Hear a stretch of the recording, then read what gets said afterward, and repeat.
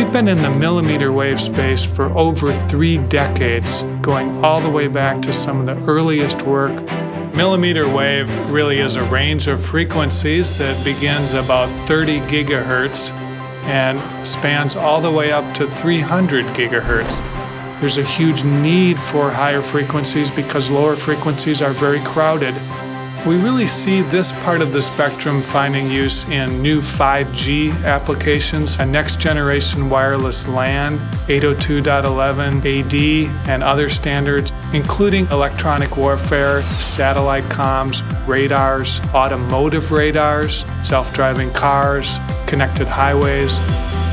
There's going to be a whole community of engineers finding themselves working with higher frequencies, sometimes with devices that cannot be connected to test equipment using cables. Most engineers, as they're moving from low frequency to high frequency, understand that there is a lot of complexity. The big difference is they're not sure how to do it. Keysight can really assist engineers and engineering teams to take the mystique out of millimeter waves. Because we're a measurement company, we really need to be 2 or 5 or 10x better than what we're measuring. A huge advantage that we have is the expertise of our people. We know the applications, we know the pitfalls. We have design simulation software, which are industry leading. They have the best modeling capability.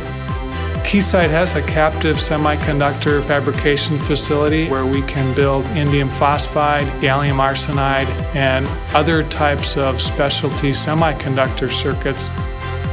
Today, Keysight is the industry leader in tools for design, simulation, test, and measurement.